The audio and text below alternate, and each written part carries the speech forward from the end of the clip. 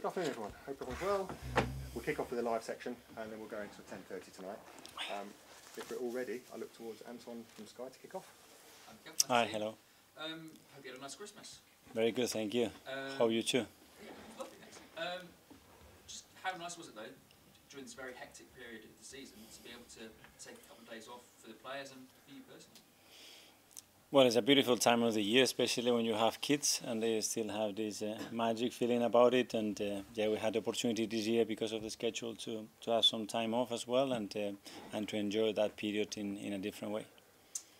Lots of games coming up, so just wondering how the squad is sort of injury-wise and specifically with Thomas Partey and Takehiro Tomiyasu. Are they any closer to coming back? No, nothing is changed yet. With those two, we're not going to have them available, unfortunately, yet. And then we have the suspension of Kai, so I think it's 5 players missing the squad. And yeah, we are a bit short, but the team has been doing well, and we still have a lot of players very willing to play. Is there a chance we could see either of those players before they go away on international duty for the Asia Cup or Africa Cup of Nations? There is a chance, yes. But we have to see. They haven't trained with the team yet, so they're still far away of that. But hopefully they can evolve in the right way. And do you know when they're leaving yet? Because I know some clubs are in discussions with nations about when they can. Yeah, there is some talks between the clubs and the federations at the moment, and we haven't decided yet when is the best way to do it. If you win tomorrow, obviously you'll go back top of the table. You'll be top of the table at the halfway point in the season. A lot was made of that last season.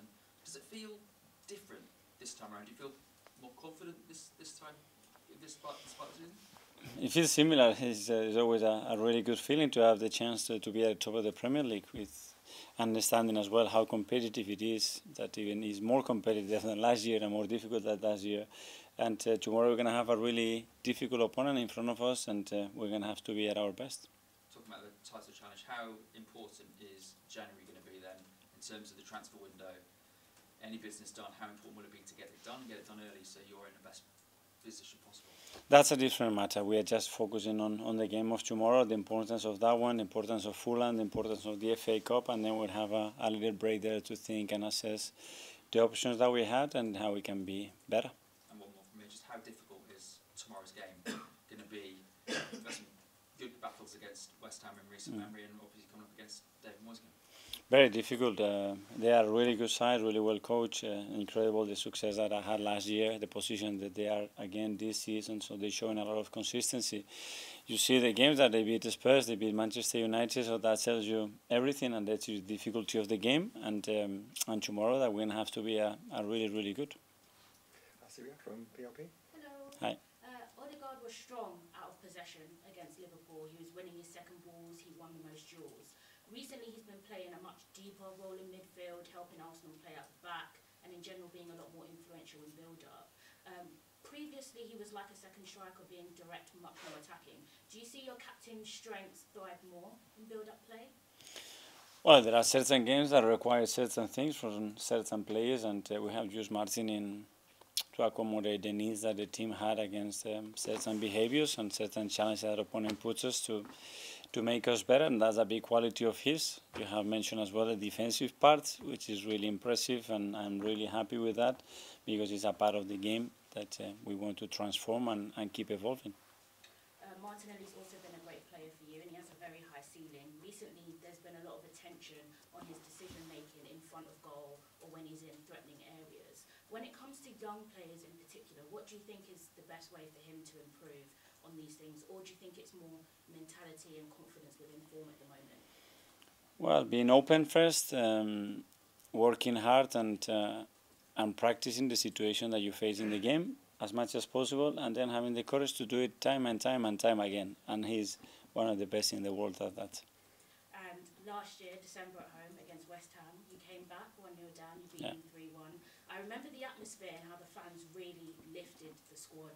You have 3 London derbies in a row coming up, and we know that has a little bit extra competitiveness. What's your message to the fans ahead of those games?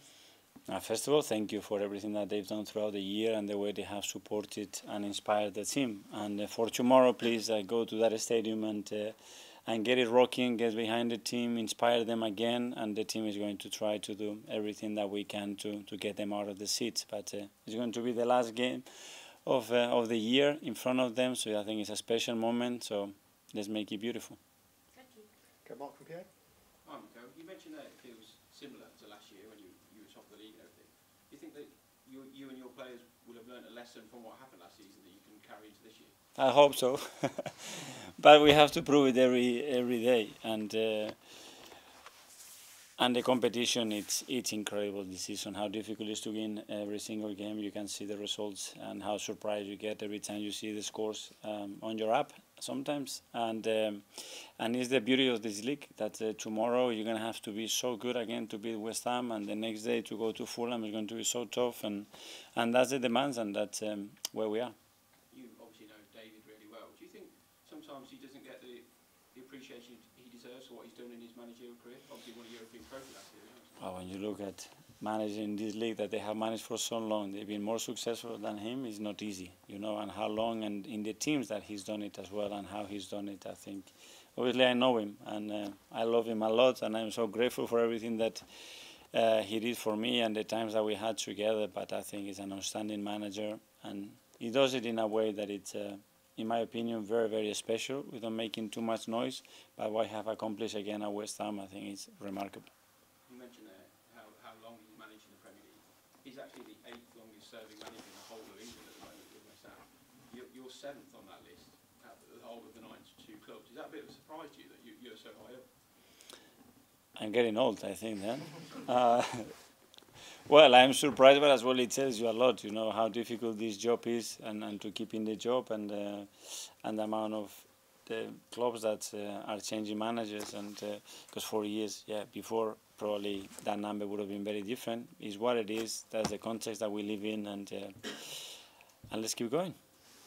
Okay, Kai from Football London. Hi, Mikel. I just wanted to ask a little about Gabriel Martinelli. His numbers in the Champions League this season have been really impressive. He's scored or assisted in every single game, but in the Premier League, maybe not quite as high. I just wondered why you think there's been such a difference between the two competitions. Difficult to put something into it.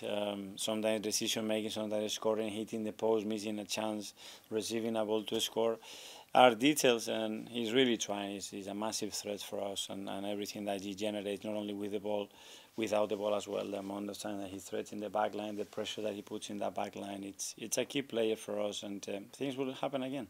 You speak about the courage that he has to keep going and keep trying the things to help the team.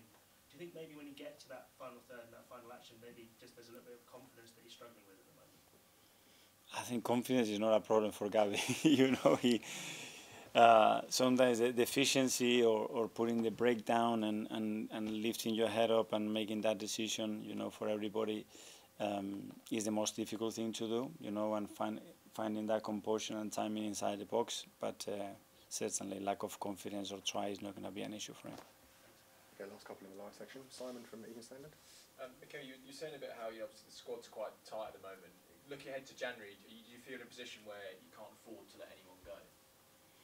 Well, at the moment it's very difficult. We are really short. We have positions that we've been very exposed for the last 6 weeks, and hopefully we're gonna get players back. In what condition and when, that's a question mark, and as well because we have some long-term injuries still for certain players that give us a lot of versatility, and that's an issue. And the big thing we've seen in January with this club in the past is the way it can sort of pivot to different targets and move quickly. Do you feel yourself and Edu have got multiple plans in place that means you can be very quick to move in this market if you need to be?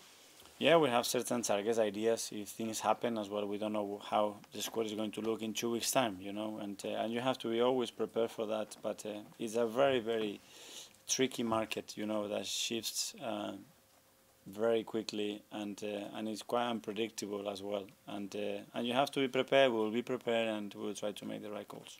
Is that your wish to be active though, if you can be? If there is something that we can improve the squad and that needs appear and we cannot fulfill it with players here, we're always going to be open to do that because we want to be stronger.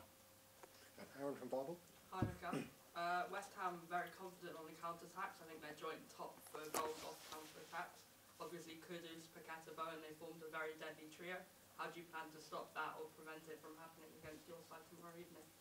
Yeah, they are. When they have open spaces, they combine really well. They attack in certain areas, and it's very tricky to control them. It's obviously the areas where you give the ball away that are critical as well, because that obviously puts them in a good starting position. So we'll try to nullify their strengths, like they have many others as well, tomorrow, and try to play in our strengths. Okay, we'll now go to 10:30 tonight.